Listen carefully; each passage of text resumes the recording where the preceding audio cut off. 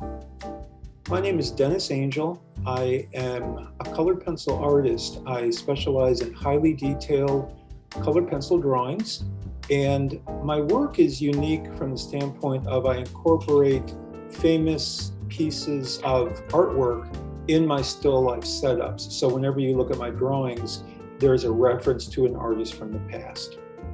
One of the reasons I actually initially began using old master drawings and paintings in my still lifes is it was a suggestion of my wife. She's an art historian, and she was watching me work on still lifes, and she suggested that I actually put maybe a postcard or a reference to an artist from the past just to kind of see what that would look like.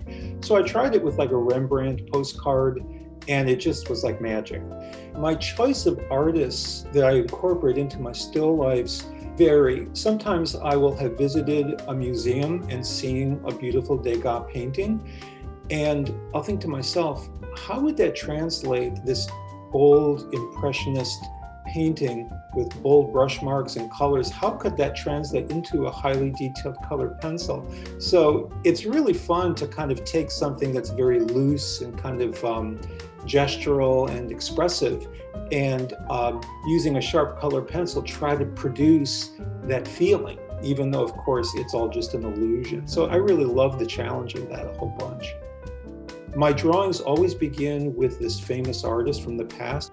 I tape or tack that reproduction to my studio wall, and then I see the tabletop as kind of a set design with what characters, objects will I introduce into the stage?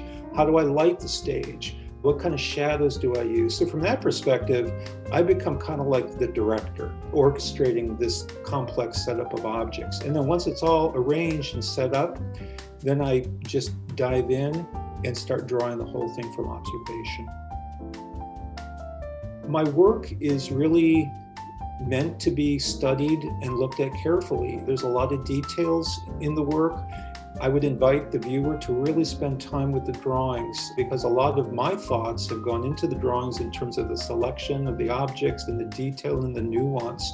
I would really, really invite you to come and ask me questions about my work. I really don't think there's a bad question. I love to answer questions about my work, and I love to talk about the work, and I love to meet people who enjoy my work.